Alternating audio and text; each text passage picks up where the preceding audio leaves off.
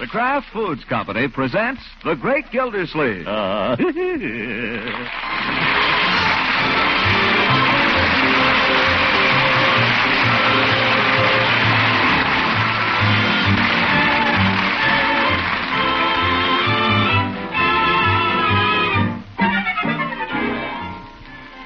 It's The Great Gildersleeve, starring Harold Peary, brought to you by the Kraft Foods Company, makers of a complete line of famous quality food products.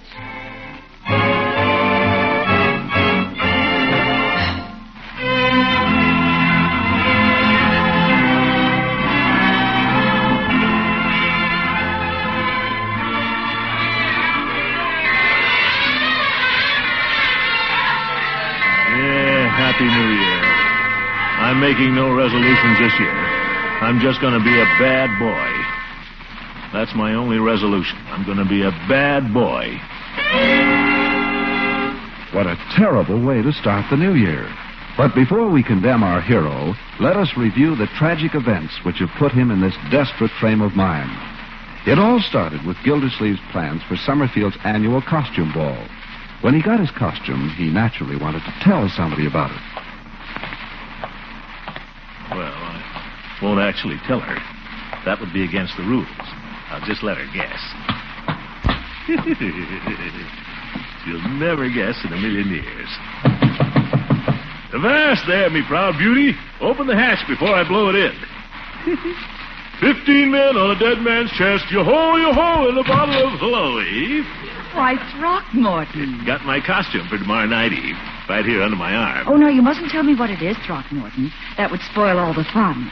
No one's supposed to know who anyone is till the time comes for the unmasking. Well, I wasn't going to tell you, Eve. But wouldn't you like to guess? Well, come in anyway. Thanks. Won't take my coat off. I got to be getting right along home. Well, go ahead and guess, Eve. Oh, I don't think that would be fair, Throckmorton. You might start hinting. Oh, go on. Guess what I'm going to be.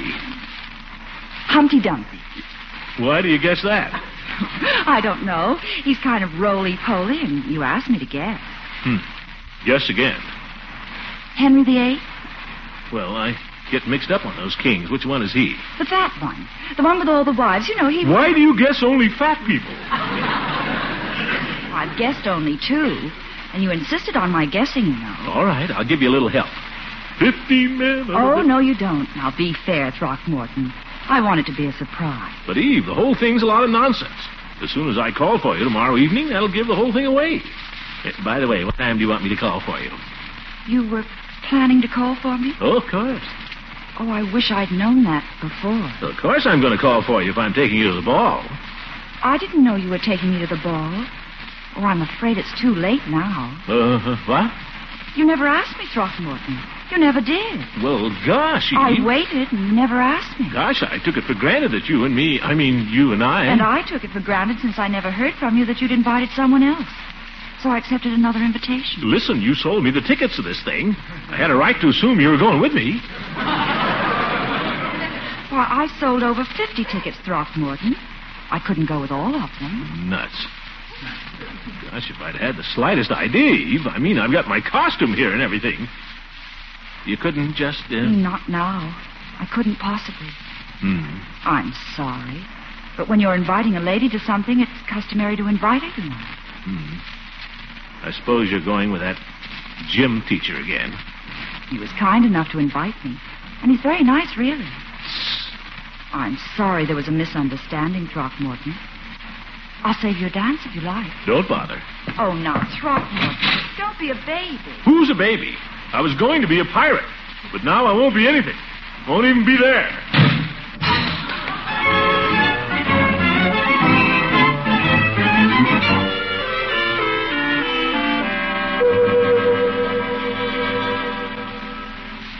Hello, Miss Fenwick?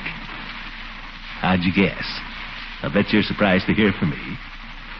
Say, do you happen to be doing anything this evening? Oh, you are, Well, I just thought... Well, I just, Well, same to you, Miss Fenwick. Nuts. What's the matter with this town? New Year's Eve and everybody's going someplace. Oh, well.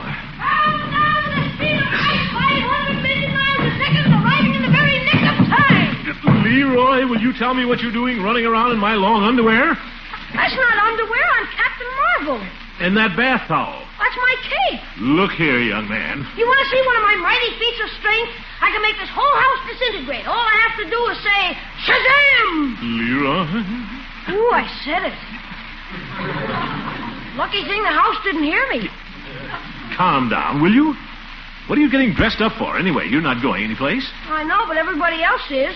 Gosh, I want to have some fun. I'll be here with you, my boy, the whole evening. That's no fun. What? I mean, I thought you were going to the ball. Ball? I'm doing nothing of the kind. But I thought... I decided the whole thing was silly. Childish. I didn't want to go in the first place. Marge is going. Oh, no, she's not. She is, too. She's going with Jerry Walsh. Now, look here. I had this whole thing out 2 days ago. Don't holler at me. I'm not the one. Go upstairs and tell your sister to come down here.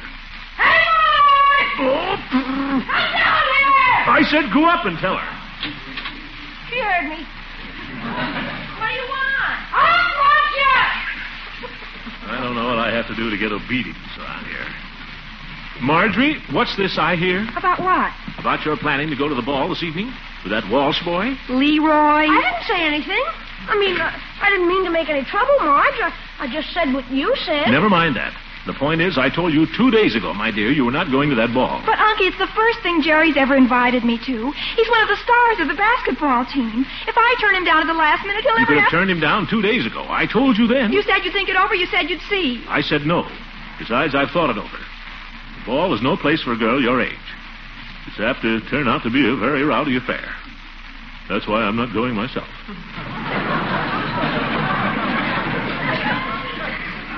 I think you're mean. Moreover, I don't want you going around with that Jerry Walsh. From what I hear, he's inclined to be wild. All basketball players are wild. One of the wildest boys I ever knew was a basketball player. Oh, why don't you let her go? Listen, who's running this house, you or me? I didn't know anybody was running it. You go upstairs. To bed now? Well, go away anyway. This is just between your sister and me. Sorry, Marge. Go on, Leroy. Disintegrate. Shazam. Okay.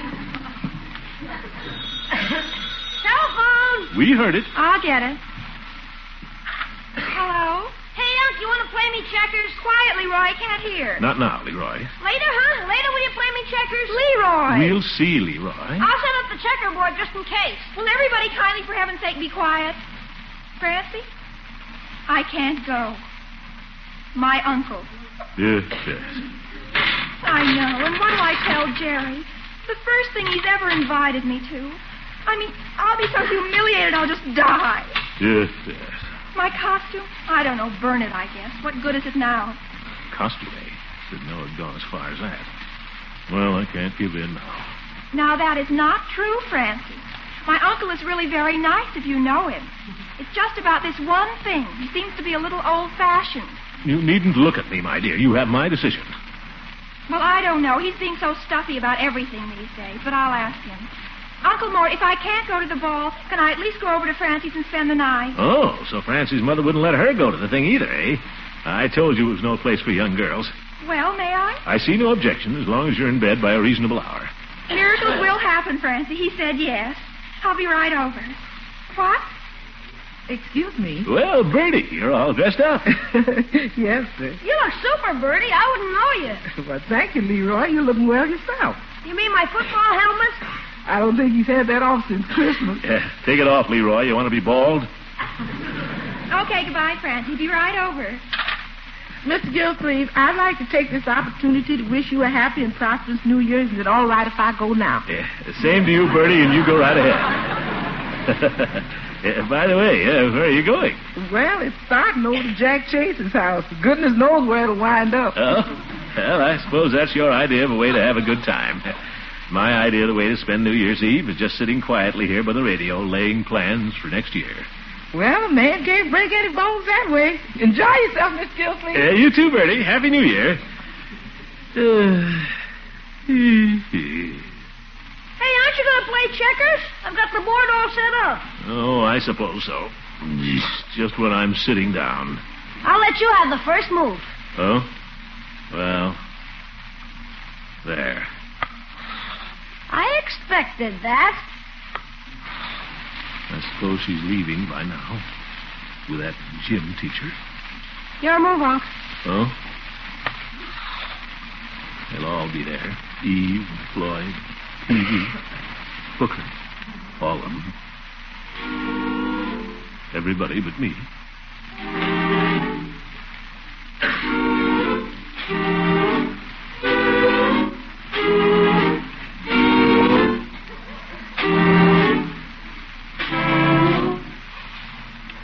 Yours, Unc. What's that? Your move. Oh. Well. Ha! Leroy, it's your bedtime. You haven't got your mind on the game, Unc.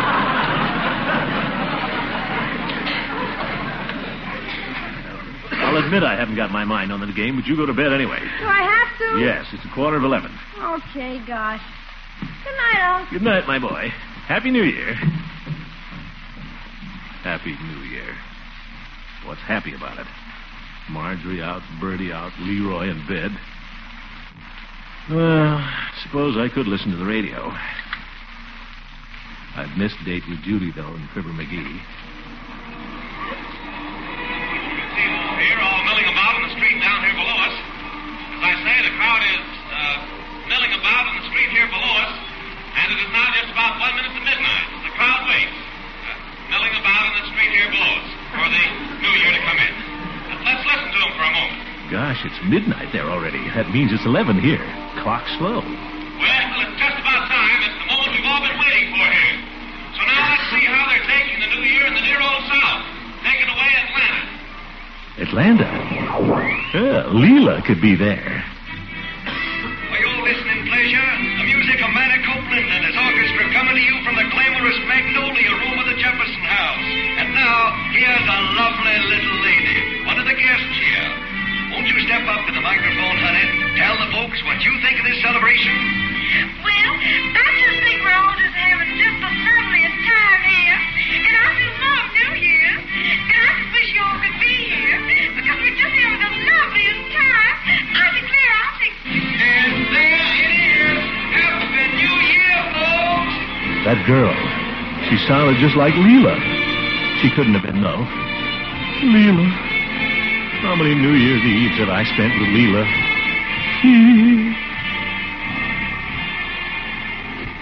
Oh, lang syne, my dear. Oh, lang syne. We will take a cup of kindness yet. Like fun, we will.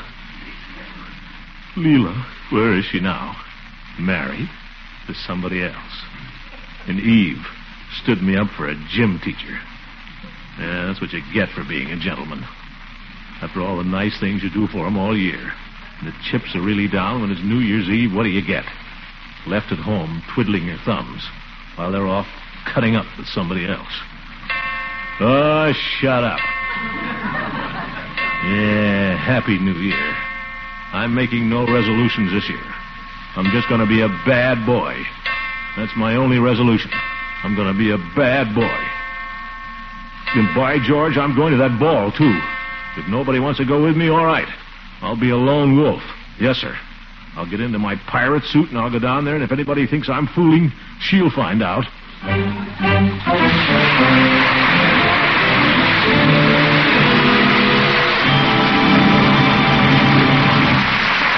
We'll join the great Gildersleeve at the ball in just a minute. Tonight, the folks at Kraft extend their very best wishes for a happy, healthy New Year.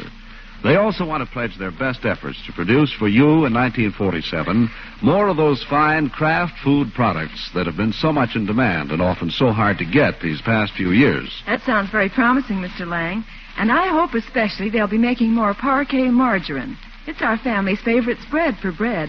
But still a bit scarce, you know. Well, then, here's some good news. Kraft hopes to produce much more parquet this year. Of course, some of the fine farm products from which parquet is made are still in short supply. But the outlook is a lot brighter. And as more of these wholesome farm products become available, we'll be rushing Parquet margarine to your dealer. Fresh and country sweet in flavor. The same fine quality as always. So look for it in your favorite food store. Look first for the margarine of Kraft quality. Look first for Parquet, Parkay, Parquet margarine, made by the Kraft Foods Company.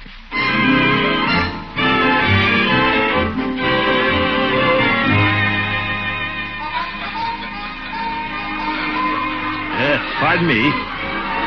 Pardon me. Hey, look where you're going. Oop. Floor slippery. Better pull for the shore, mate. Join the stag line over by the punch bowl. Pardon me. Pardon me. Well, a fellow pirate. Shiver my timbers and a yo-ho-ho. Yo-ho-ho yourself. Peavy, is that you? I never would have known you. Yeah, it's me, all right. I'll bet you don't know who I am. Well, no, I wouldn't say that. Happy New Year, Mr. Gildersleeve. Somebody must have told you. Say, Peavy, I'm looking for the stag line. You know where it is?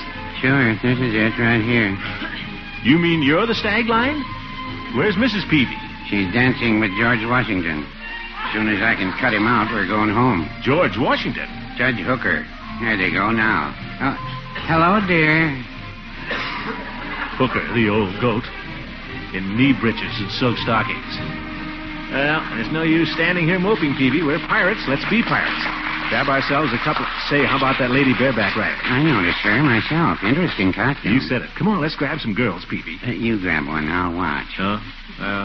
Have to wait till the band starts again anyway. Now what? Ladies and gentlemen, your kind attention, please. Chief Gates. Is that who it is, Peavy? That's right. He's the Grand Marshal. Must be going to say something. Your attention, please. It's been called to my attention that some of the gentlemen have been smoking here in the auditorium. Smoking in the auditorium is against the fire regulations. Gentlemen who wish to smoke will kindly go outside, or they can smoke in the boys' locker room in the southwest corner of the building. I thank you.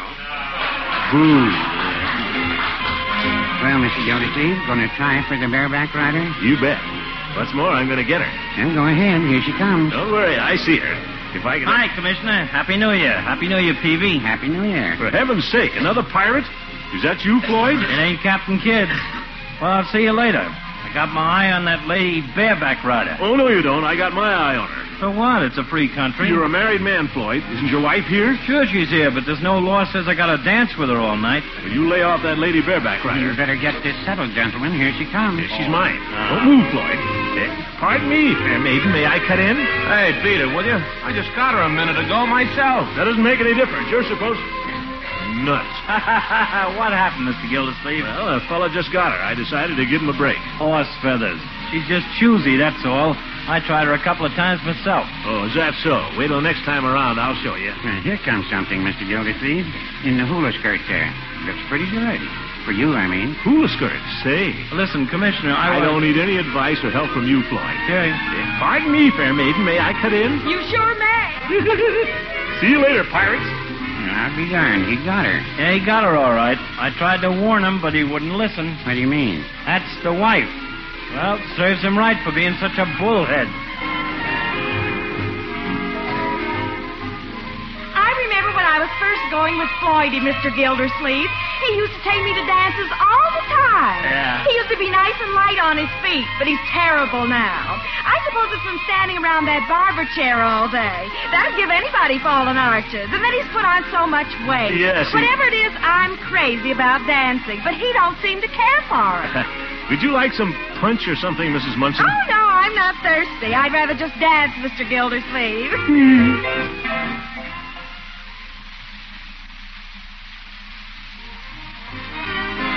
He told me one time he wished I was a blonde instead of a brunette, so I went and got my hair bleached. You should have heard him holler. You think I look better blonde, Mr. Gildersleeve? I guess so. I mean, not particularly. I mean, hi, Floyd. Hi, Commissioner. Swell party, ain't it? Yeah. It's nice to see Floydie enjoying himself for a change, as long as I'm having a good time, too. Yes.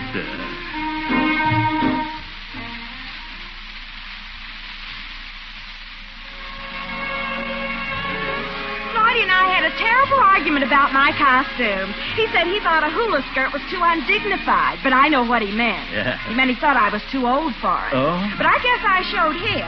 What I say is a girl isn't too old unless she feels too old. Yeah. You think I'm too old for a hula skirt, Mr. Gildersleeve? Mrs. Munson, will you excuse me for a minute? I have to go to the boys' locker room.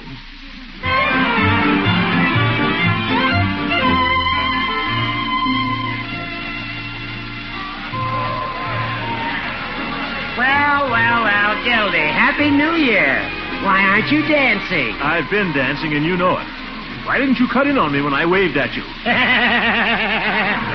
That hula skirt didn't fool me. Old goat.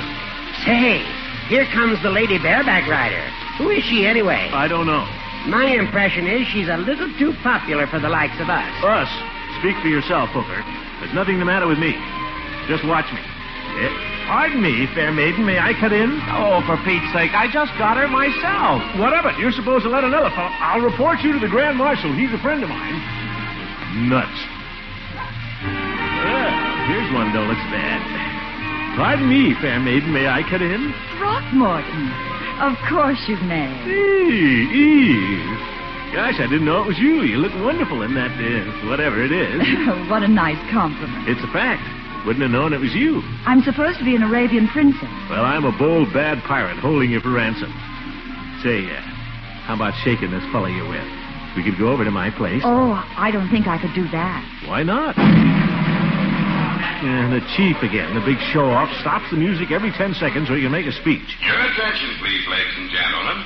In a few moments, we'll have the main event of the evening, the gentleman's foot race, followed by the unmasking, the grand march, and supper. A foot race on this floor? The regulations, as agreed on by the arrangements committee, are as follows. The ladies will line up at the east end of the auditorium, and the gentlemen at the opposite or west end. Yes. At the signal, the men will race to claim their partners. First come, first served. That is, whoever you catch is your partner for the grand march and for supper, which will follow immediately. I thank you. Shall we dance some more, Eve? If you like. Say, Eve, I've got an idea. Let's have supper together. Tell this gym teacher you promised me the supper dance. But Throckmorton, you just heard the announcement. Everyone is supposed to race for supper partners. Well, we could get around it. We could sneak out right now and come back after the race is over. Why, Throckmorton, that would be cheating. But if you win the race fair and square, I'd love to have supper with you. Race on this floor? Against a professional athlete? Well, if you don't care enough to try... Pardon me, may I cut in? What the... Oh, him. Oh, hello, Arthur. Thank you so much, Throckmorton. You're welcome. My George, I'd like to show her. And that muscle man, too. Lionel Strongport. I could figure out a way to win that race. Oh, why don't you look where you're going?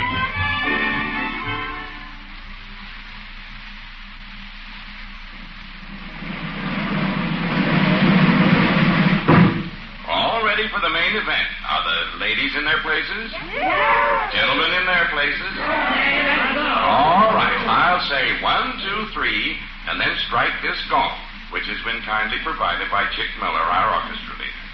Ready? 1, 2, 3.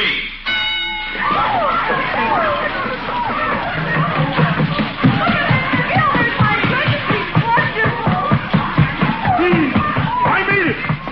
I choose the lady bareback line.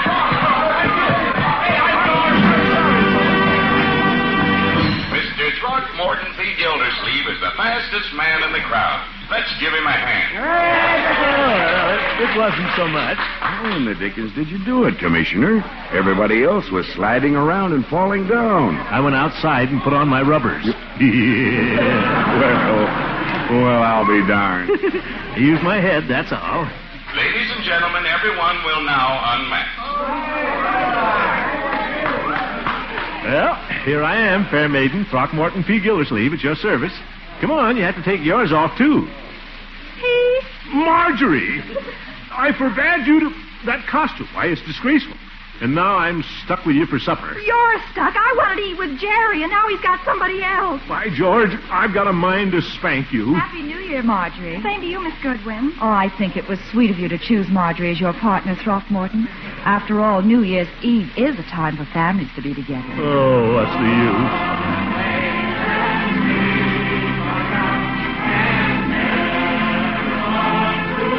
Sing, Marjorie.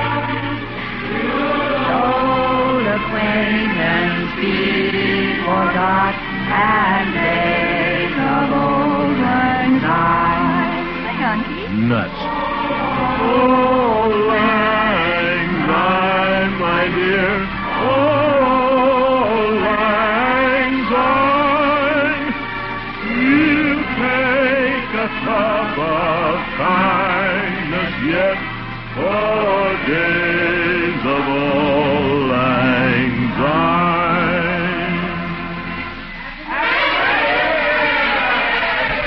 Darn it, I can't even manage to be a bad boy.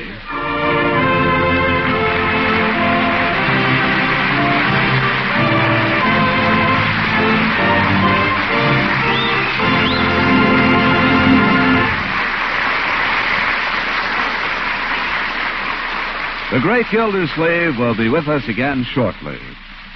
I suppose every one of us would like to know what's ahead in 1947. Well, at the Kraft Foods Company, we have high hopes that delicious country sweet parquet margarine will be available in larger quantities this coming year. More parquet will be produced just as quickly as more fine, wholesome farm products are available. And perhaps the time isn't far off when there'll be plenty of parquet margarine for everyone. And here's one thing you can be sure of. Every single pound of parquet you buy in 1947 will be the same fine quality as always. Rich in good flavor, high in food energy. Every pound reliably fortified with 15,000 units of vitamin A. So look first for this margarine of Kraft quality. Look first for Parquet, P-A-R-K-A-Y, Parquet margarine, made by Kraft.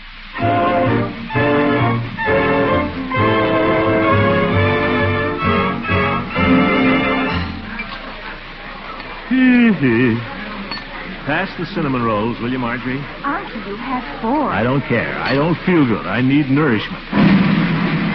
For heaven's sake, can't the chief even let us eat in peace? Ladies and gentlemen, your attention, please. The committee of judges have asked me to announce the name of the lady they have chosen as Queen of the Masked Ball. I'm happy to announce that Her Majesty is Miss Marjorie Gildersleeve Forrester. She's my niece. She's my niece, do you hear? By George, Gildersleeve blood will tell.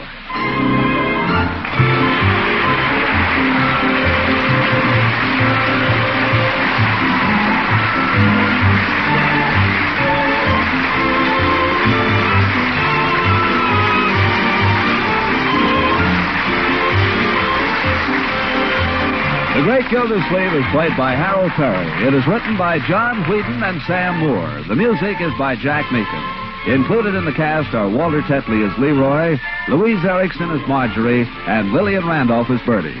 Judge Hooker is Earl Ross, and Dick LeGrand as Mr. Peavy. This is John Lang saying goodnight for the Kraft Foods Company and inviting you to listen in again next Wednesday for the further adventures of the Great Gildersleeve. Good night. Happy New Year. See you in Memphis next week.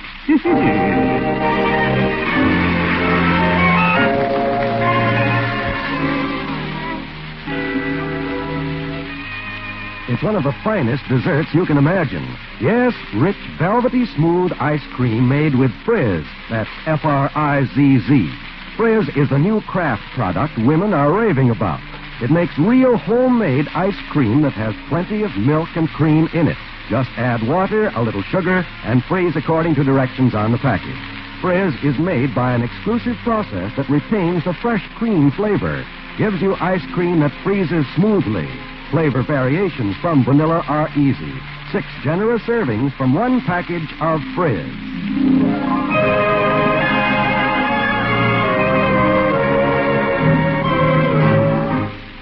This is NBC, the National Broadcasting Company.